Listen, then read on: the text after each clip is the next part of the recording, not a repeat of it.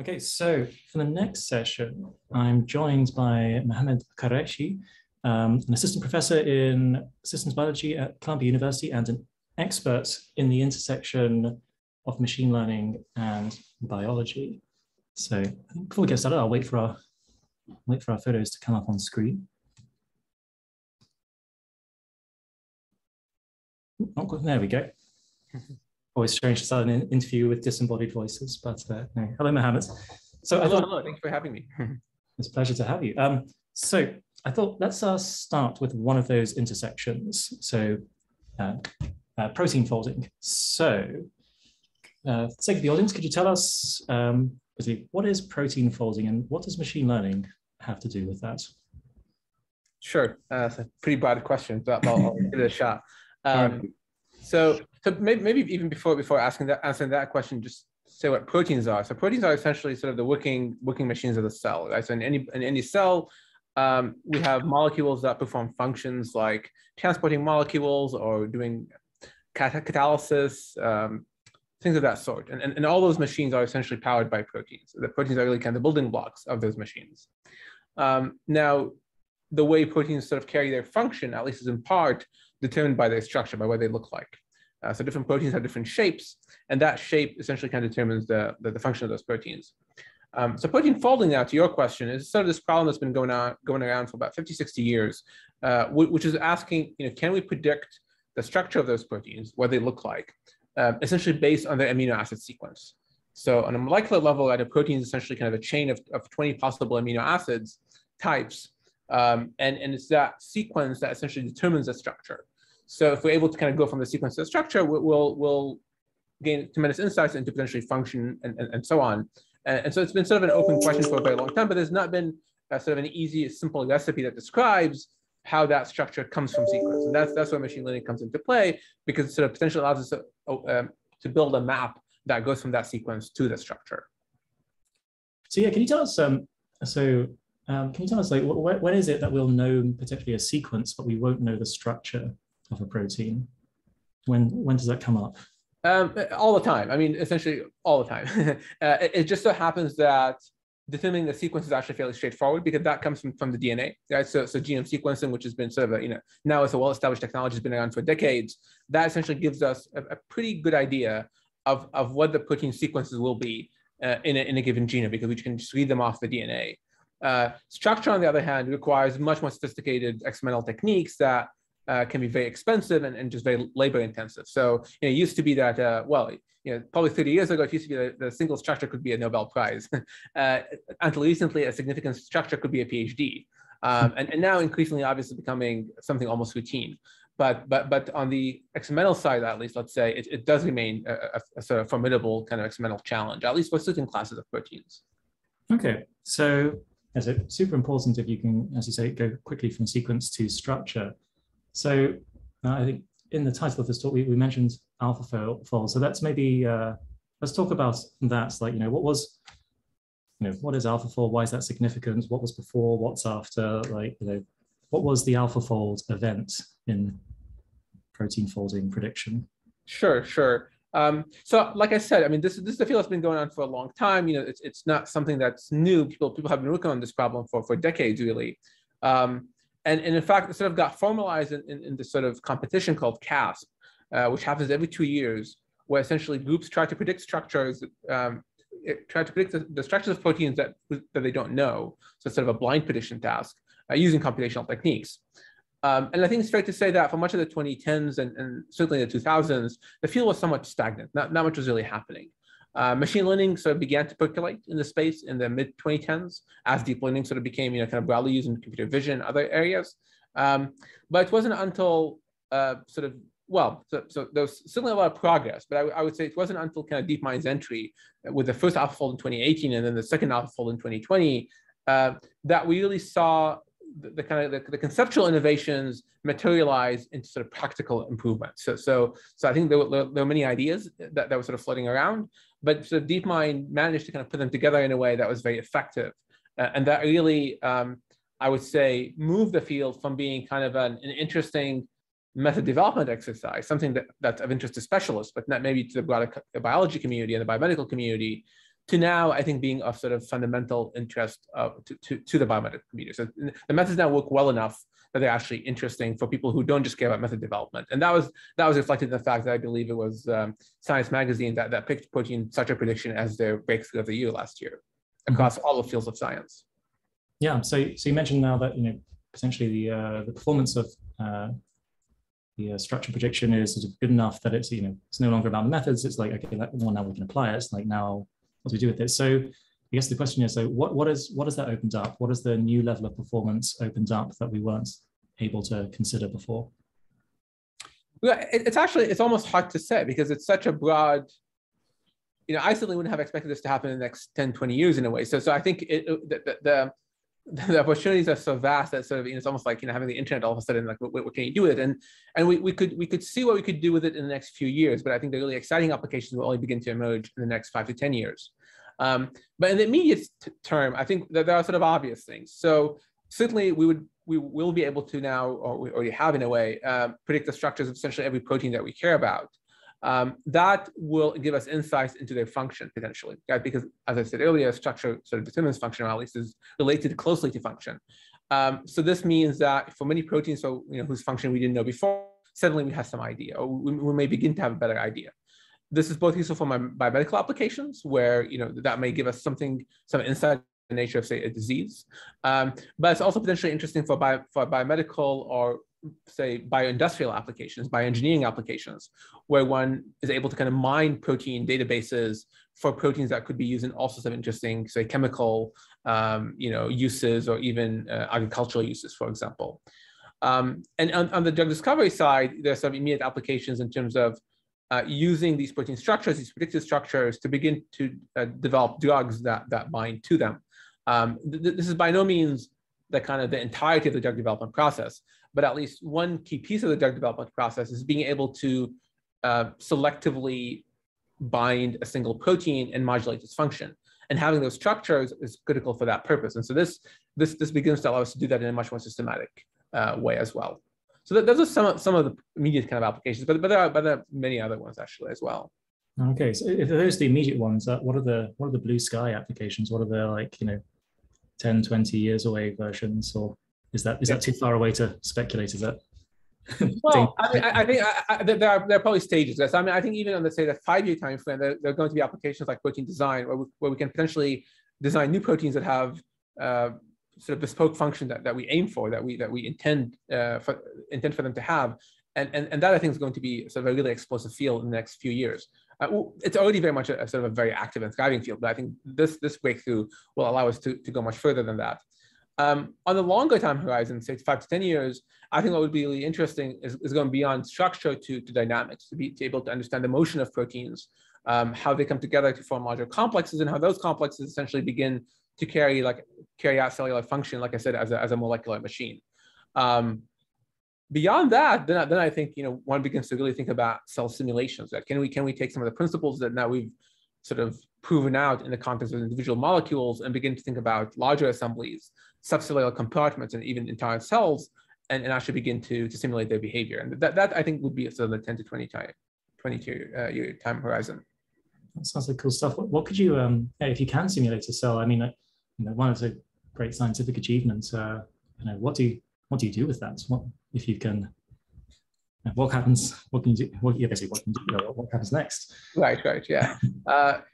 So certainly, there are, let's say, basic science questions, right? That will presumably give us much deeper insight into how cells work. I think on a fundamental level, we don't really understand cells as computer programs. We don't really have a kind of a clear distillation of their behavior from the small to large scale, and that's just for pure science is very interesting. But then there are many applications, right? So there are many diseases that are essentially cellular diseases, including cancer, for example. So being able to understand how cells work and get dysregulated will give insight into how to modulate their behavior in a way that reverses disease or at least prevents disease. Synthetic biology is another application, right? If you're able to engineer cells and if you understand how cells work, then you can begin to engineer them rationally to have new behaviors, for example, breaking down pollutants. Mm-hmm. I think that wouldn't be possible today. Even looking maybe a little bit beyond the 20-year horizon, but even thinking about engineering plants, right? So going beyond sort of what we today consider sort of genetically modified, organisms, but really having a kind of much more rational way to potentially come up with all sorts of new organisms, all sorts of new fruits or vegetables that we sort of can conceive of. Even sort of in the kind of synthetic meat space, that could be really interesting, coming up with ways, in vitro meat that's much more realistic and that much more realistically emulates real meat. And there are also interesting areas in sort of, kind of like, CAR T therapy, things that have on the biomedical side where people are beginning to think about ways in sort of engineering cells as cargoes or delivery mechanisms of drugs, again, in kind of very limited fashion today. But if we're actually able to simulate their behavior, that would give us the capability to engineer them in a kind of much more precise and ambitious way than we could currently do. So it very much feels like, the way I look at it is like, when software was in the 80s and 70s, sort of building a new platform that's not sort of tied to silicon substrates, but really kind of integrates very, very natively with organisms, with life. That's an interesting parallel of, essentially if we're just working on proteins right now, but, we can then scale that up to larger systems as we just like, let the compiler deal with that protein. Yeah. So, that's very cool.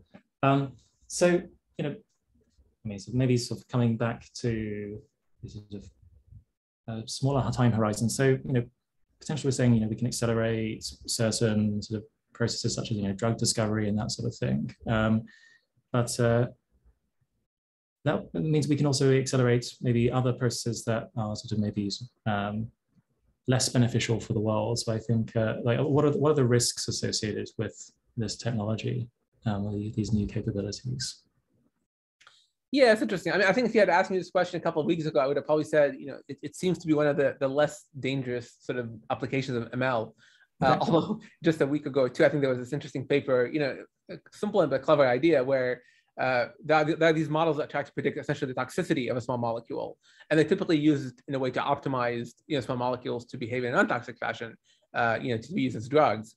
But it's not very hard. Essentially, you reverse the gradient in the other direction, and instead of optimizing for low toxicity, optimize for high toxicity, and then you suddenly create some very dangerous drugs. And that particular paper sort of garnered a lot of attention.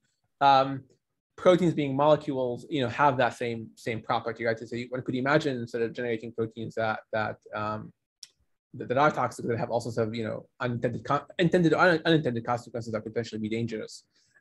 Certainly, as one begins to think about engineering organisms and things of that sort, which are potentially autonomous in various ways, that's obviously going to raise some very critical questions, right? I mean, and we'd have to not just think about them obviously in isolation, but in terms of the environment in which they exist and in which they interact with other organisms. So it'll be interesting. I mean, I suspect for the foreseeable future, much of sort of bioengineering and bioindustry is going to be restricted to sort of vats that are producing things in controlled environments. I don't know if we'll ever get good enough at this to feel comfortable releasing these things in the wild. But still, there's been discussion about genetically modified mosquitoes that might sort of help with various kind of epidemics and such. So, like any technology, I think certainly a double-edged sword, and particularly in the hands of people who are maybe not so altruistic. Indeed. So I think that's really sort of sets the scene for what's possible here, right? But maybe let's talk a little bit about the sort of machine learning side of it. So what are the methods involved in the latest and greatest protein structure prediction methods? Like what's different these days? Yeah, so I think this is protein folding is instructive in that I think it's a window into a wider world that I think is beginning to open, right? So in the kind of let's say the early 2010s to mid 2010s, the kind of first generations of deep learning methods, much of the focus there was was on these sort of canonical problems in computer science, things like computer vision, natural language processing, speech recognition, things that people sort of recognize as critical, crucial problems for sort of kind of basic elements of computer cognition. But they were very much tied to these kind of like I said, kind of classical problems.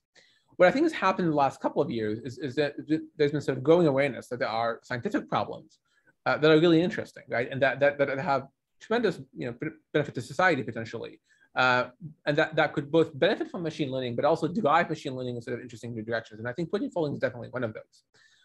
So I mean, to your question about what's different about it, well, at a high level, right, what's different here is that you're trying to, at least in principle, not just have methods or architectures that are able to learn from data, but that are also simultaneously able to reflect prior knowledge about what we understand about these systems, right? And this, I think, is in some ways fundamentally different from things like human speech or vision or what have you, where we don't really have a sort of strong theoretical understanding of the kind of underlying phenomena, right? If you're seeing images, I mean, images are just such a diverse type of modality. It's really hard to create a theory of images, right? But with things like proteins, we actually do have pretty decent biophysical models of what these proteins, how these proteins behave. In some ways, I would say maybe the disappointment for somebody who's looking in the space is that the leading machine learning methods haven't used as much biophysics as one would have thought is possible or could be done. But nonetheless, there are certainly they certainly have done so to some extent, right? So AlphaFold 2, for example, has all sorts of elements in its architecture that captures aspects of if not protein physics, then at least protein geometry, and that is at least partly responsible for the fact that they work as well as they have, right? So it's really kind of given machine learning in this new direction that I think makes it less about general learning and more about sort of being able to kind of maximally extract information out of well understood domains. Interesting. So I was wondering if there's maybe a slight parallel there. You mentioned, say, computer vision, like at least, so the initial methods, absolutely, there were no constraints. Like it was just, here's an image and then very generic looking architecture to process it. But I guess more and more people are turning to simulation as a source of data. So I'm wondering if potentially, using simulation for inputs to vision systems has any parallels to the idea of like using sort of the knowledge of physics as applied to other systems, or is that not a parallel to draw? No, I think it's an excellent parallel to draw. And certainly, I mean, well, in some ways, you could argue it's already been applied to some degree with AlphaFold 2, because one of the ways in which AlphaFold 2 was trained was using the self-distillation procedure, where essentially an early version of the model was used to make high confidence predictions of certain proteins, and then that was used as data to kind of train the model. So data augmentation using sort of self-distillation, but that was already kind of an inkling of what could be done using these sort of approaches. I think where simulations will be really exciting is actually on the dynamics question, right? So because we do have models, and simulation methods that are effective, at least for small proteins, to simulate their behavior over time, right? To simulate how they move, how they might interact with small molecules, for example. This is particularly important for drug discovery. These are very expensive computations. So these are not things that you could sort of kind of, turn the crank on. But nonetheless, it proposes a way to essentially turn compute into data, right? And I think once you have that, that's a very, very powerful paradigm. Because if you couple these sort of expensive computations that are generating data in silico data, but still data that's quite useful, to then train a machine learning model that's potentially much more efficient in terms of doing service inference, then you can potentially have a sort of a really kind of virtuous loop, right, cycle that sort of keeps driving this towards kind of ever higher heights in terms of accuracy and quality of predictions. So it hasn't happened yet. This is not something that's really been kind of broadly applied or tried. There are significant challenges, but I think that is where the space will move in the next few years. Okay, so I mean, again, maybe on the theme of sort of the intersection of science and machine learning, I mean, what are some other sort of threads in this space that you're particularly interested in at the moment? There are many. So I mean, certainly in kind of, let's say, in my backyard of, say, biochemistry, broadly speaking. Within protein, there's protein structure prediction, but there are kind of proximal problems, things like the inference problem. Can you design proteins? Can you predict interaction partners? Can you predict things like that? So related to proteins. But then you go a little bit further out to chemistry, and it gets very interesting right away, because there the question then becomes, can you predict, for example, the properties of different chemical compounds? Can you predict their toxicity, right, as we talked about earlier? Can you predict whether they're going to modulate a protein? Are they going to bind it? Are they going to inhibit it? Are they going to promote its activity? Those are all really interesting questions. Lower down at the quantum mechanical level, there's been a lot of progress on essentially kind of speeding up quantum mechanical calculations. So those are calculations that are, again, based on sort of very well understood theory, but that are, inordinately expensive to do. So it's sort of limited the applicability of these kind of quantum mechanical systems to, very, very simple, atomic systems, a handful of atoms, or really even a handful of electrons. But what machine learning is managed to do is sort of boost this, so that one is able to train models that are as good as these very carefully constructed physical models, but that are orders of magnitude faster. And so that's sort of, that's one example which I think will have tremendous applications, not just in sort of biomedicine, but even in things like designing, designing new molecules for things like, energy applications, or new solar cells, or, types of new chemistries, essentially kind of material science type of applications. That I think is really exciting as well. And then beyond that, certainly not my areas of expertise, but I mean, there's been quite a bit of work in physics and in other areas. Just a couple of weeks ago, DeepMind actually, they published a paper on essentially controlling a fusion reactor, a small fusion reactor using sort of reinforcement learning techniques. So my sense, I think this is true for DeepMind, but maybe perhaps even for the broader community as a whole, is that kind of hard science is being increasingly seen as a really interesting place to go. Both because the payoff is higher, but also because it sort of exercises machine learning in new ways. And so I expect the trend to continue.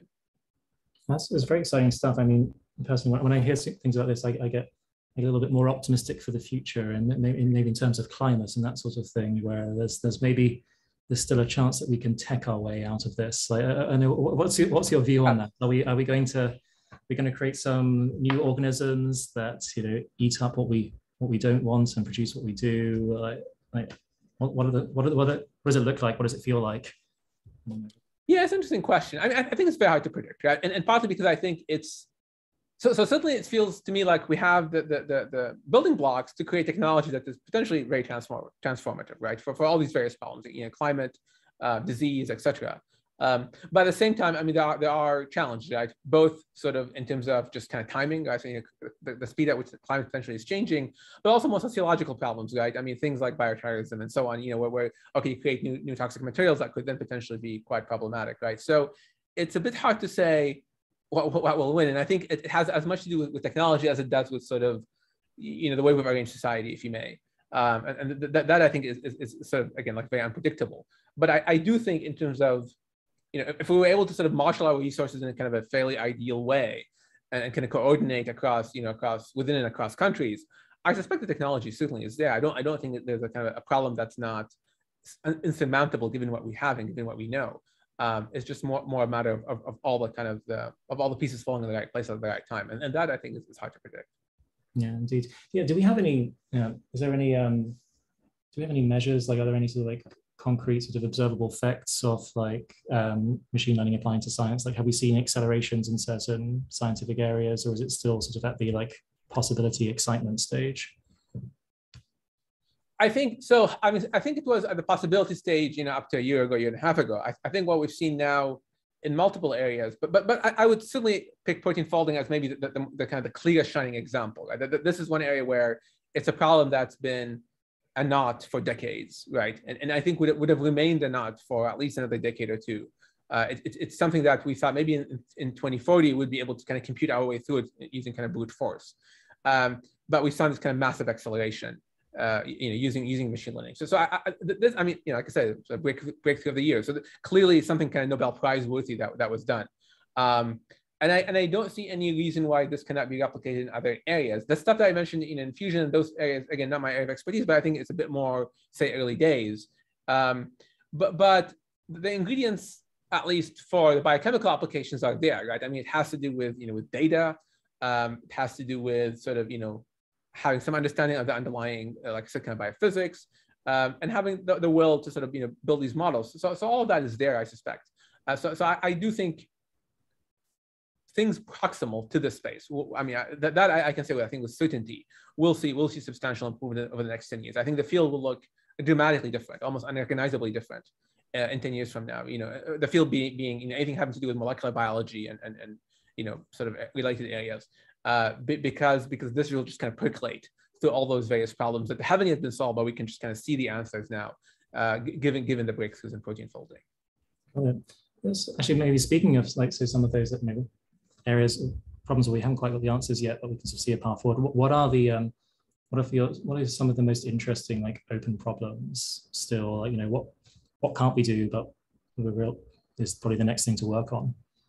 Yeah. So one class is sort of other types of molecules. So it's like RNA, for example. We know RNA takes on a 3D structure. We know it's functional. It also behaves a bit like proteins. In fact, we think that early life relied on RNA as its sort of as workhorse machinery, and it wasn't until later that proteins actually evolved. And we see evidence of that in our own genomes, where for example, a ribosome is actually a kind of a riboprotein machine. So it's comprises both RNA and proteins. So being able to do the same thing for RNA as proteins will be very exciting. It's more challenging, in part because we understand a lot less of sort of RNA biophysics, but also because we have a lot less data. So while in the protein case, we had maybe something like 50,000 say unique protein structures that were very crucial for training these models. On RNA, it's probably more like a few hundreds. So it's a much more of a low data regime kind of task. In the protein problem itself, there are really interesting questions that still remain kind of outside the purview of AlphaFold. So one that's of sort of kind of immense biological importance is the impact of genetic variation, right? So we simply know that our bodies differ in terms of their proteins. We know they're called coding regions, and those regions have genetic variations in them, both kind of just natural variation, but also sometimes somatic mutations that arise in the course of life, and that could lead to disease. But AlphaFold can't yet, and none of the current methods can model how a mutation is going to impact the structure of a protein, not reliably anyway. And that would be very useful, obviously, for biomedical applications. So that's sort of an obvious next step that I think a lot of people are interested in. Yeah. So when you say it struggles at that moment, what is the failure mode, or like why can't it get at that the impact of a mutation? Yeah. So it has in part a little to do with how it actually works, how AlphaFold works. And many of those methods, not just AlphaFold, but essentially a good chunk of the field relies on this idea. So the idea is that you're going to predict protein structure essentially by looking at what's called coevolution. So you look at similar proteins to the one you're interested in, and you observe how different amino acids in those proteins co-evolve, how they change in concert with one another. But by doing that, you're able to essentially kind of infer correlations across evolutionary time that correspond to correlations in the 3D structure itself. And then there's that kind of mapping between evolution and 3D structure that allows one to predict these structures reliably. So the reason why I mention all this is because the key kind of requirement to make a reliable prediction is not only that you have the sequence of interest, but that you have many other sequences, all of which are related to it across sort of evolutionary time. So in some sense, the predictions are like an average across all those various sequences. They're kind of averaging this data to extract a single structure out. So that might give a hint as to why the genetic variation thing doesn't work. Because now if you have two sequences which vary by a single amino acid, but that somehow suddenly have a very different structure as a result of that, that sort of is kind of, that falls through the cracks, right? That's outside the purview of the model, because the model is essentially trying to kind of average away all these differences to get at a common core. And so it's not sensitive to these kinds of changes that are really consequential, but they're consequential in a kind of very sensitive way. And sort of a single change just have a dramatic effect on the structure. It tries to avoid in a way those kinds of signals and focuses on the kind of common signals. So by construction, almost, it's not really suited for this task. Got it. Okay. So I mean, can we view that as maybe like it's sort of too inclined to predict the usual and hasn't quite fully mapped out the full probability distribution of like the rare events, or isn't that not a right parallel to draw there?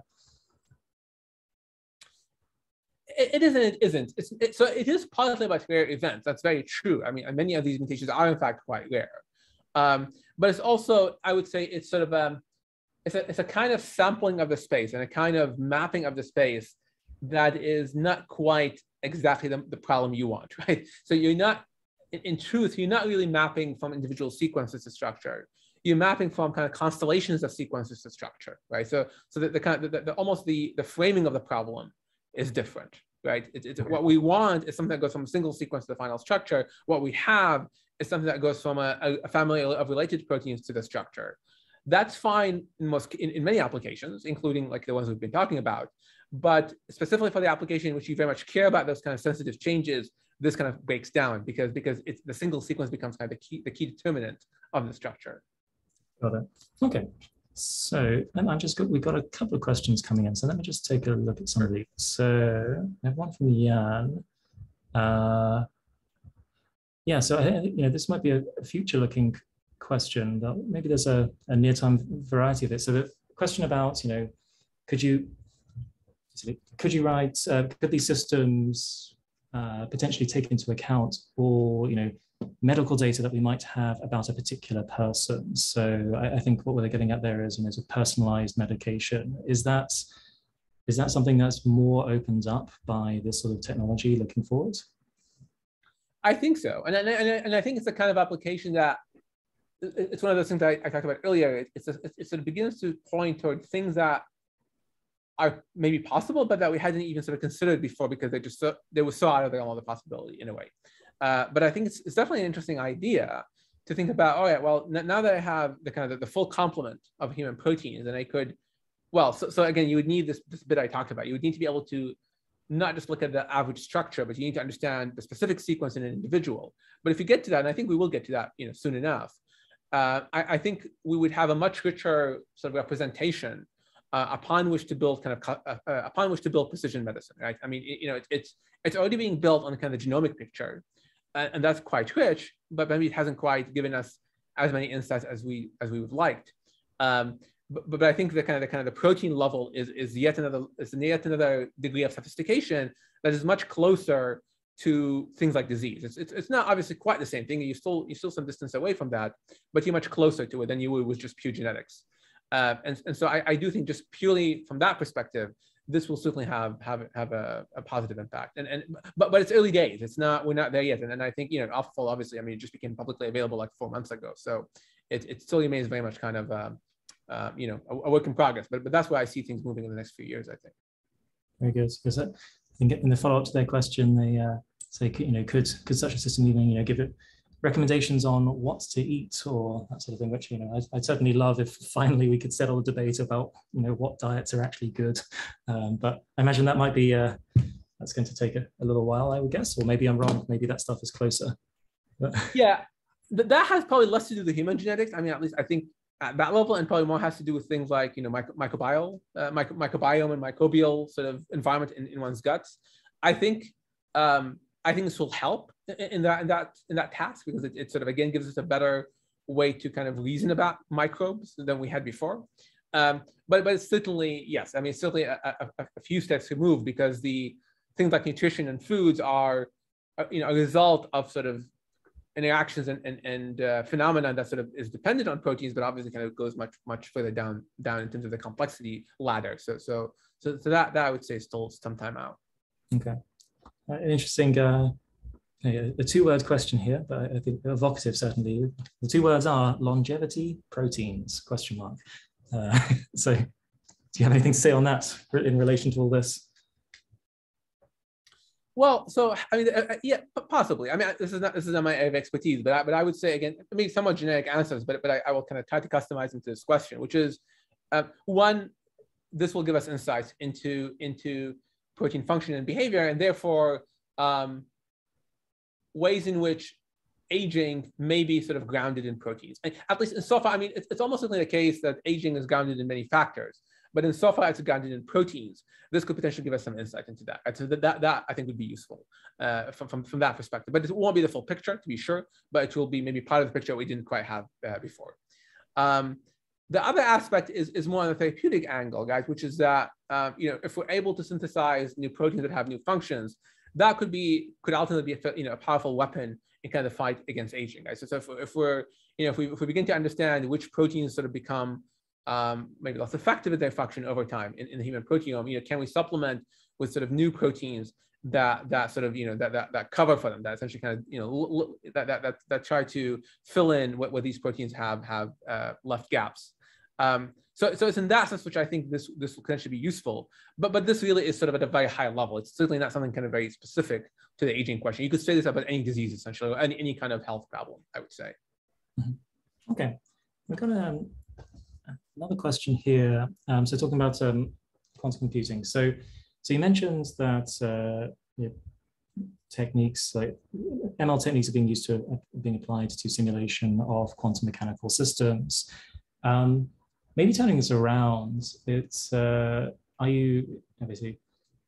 I presume there is research into if we get quantum computing really going, how it could be applied to, for example, protein folding. Is that something that you follow? Do you have some thoughts to share on that? Sorry, quantum computing or quantum chemistry? So we've got computing here, but I'm interested in either.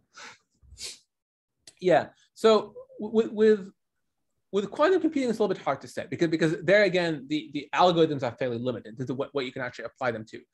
The area where I think people have been excited, so there's actually a bit of subtlety here. So I said quantum chemistry, but even with quantum computing, there's the idea of saying, okay, can we actually simulate quantum mechanically systems using quantum computers, right? So essentially mapping the behavior of a quantum mechanical system using quantum computers, right? That is of potential interest, certainly, for things like protein folding, or at least say protein small molecule interactions. But my sense of where quantum computing is and where it needs to be able at sort of a sufficiently large scale to actually inform this question, I think that's we're pretty far away from that. But that would be the one area where I suspect so this class of problems could be useful, essentially as quantum mechanical simulations, quantum computing as simulations of nature. So that's sort of one bucket. The other thing I alluded to in the very beginning. So like I said, there's a lot of interest in using machine learning to do quantum chemistry better, not quantum computing.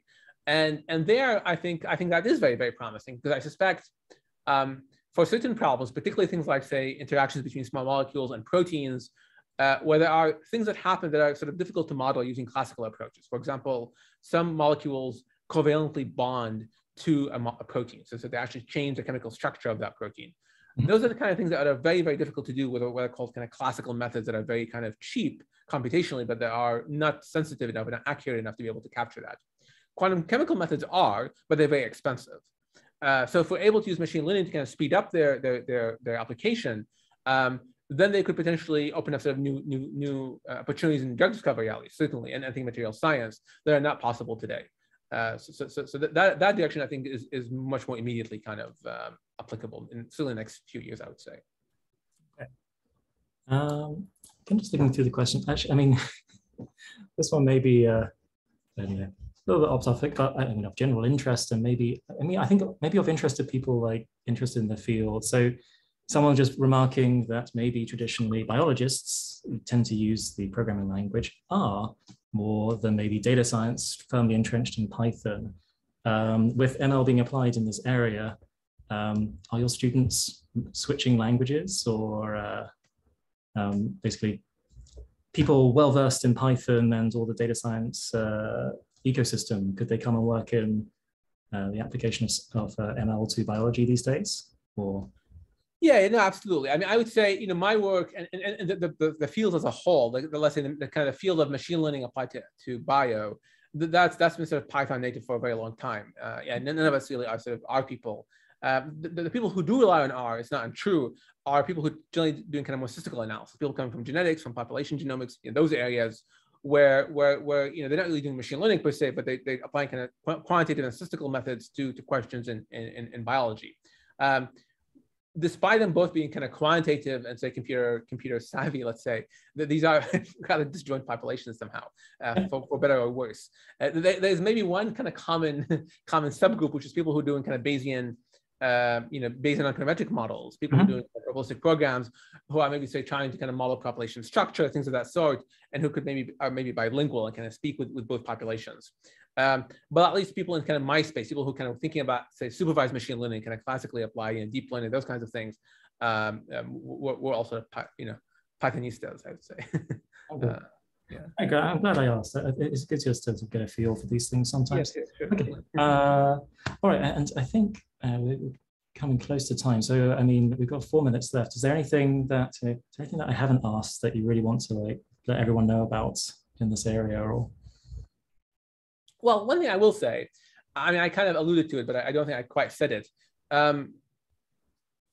What I think is exciting about these problems, right, is that they are exercising machine learning in sort of new ways that I think maybe doesn't get exercised in like I said, computer vision and those other fields. So for example, low data regimes, right? I refer to problems where we have 100 data points or even 10 data points, right? Where potentially one can leverage a lot of prior knowledge, but fundamentally the kind of specific problem is really very constrained on the data side. That's one area. Another is again kind of the prior knowledge, right? So this prior knowledge is not simple. This is very structured knowledge. It often has mathematical structure, especially in the case of molecules, where you think about kind of group theoretic constructions, things leveraging ideas from physics about the kind of the symmetries that you see in space and things of that sort. So on the whole, I think this opens up sort of new directions for ML research that are not sort of available, or that are not necessarily maybe kind of leveraged or needed in kind of classical areas. And so if you're an ML person and you're thinking about sort of interesting domains that are not just about taking the latest kind of network architecture, the sort of latest variant of the transformer, and applying it to your problem, but really something which kind of leverages and sort of deep expertise and sort of pushes the boundaries of what you can do with ML. I think sort of molecular problems in general and bio ones in particular are a really good place to be. All right, I think we can fit in one last question. And I've been picking this question because I don't understand it. So that's a nice deep one. So do you see ambiguous results for tertiary structure predictions owing to conformational changes in macromolecular structure? For example, NTP ASEs or EGF receptor? Yes, I mean, that's definitely the case. I mean, and that's one good thing about AlphaFold, right, is that when it makes predictions, it predicts them, it gives you a confidence, right? It gives you sort of an uncertainty, self-assessment of every residue of every region of the protein. And it's certainly been the case that the ones that are low confidence seem to be highly variable and do undergo conformational changes. I think what's challenging right now is that we don't quite, we don't have a good way of really characterizing the distribution over kind of conformations that emerges from those predictions. And that's, I think, one other kind of key next step is being able to kind of not just represent a single structure, but really a distribution over structural ensembles or conformations. Great. Well, thank you very much. Okay, well, with that, I think we will hand over to the next speaker. So with that, Mohammed, thank you very much for your time and fascinating. Thank you for having me. Thank you very much.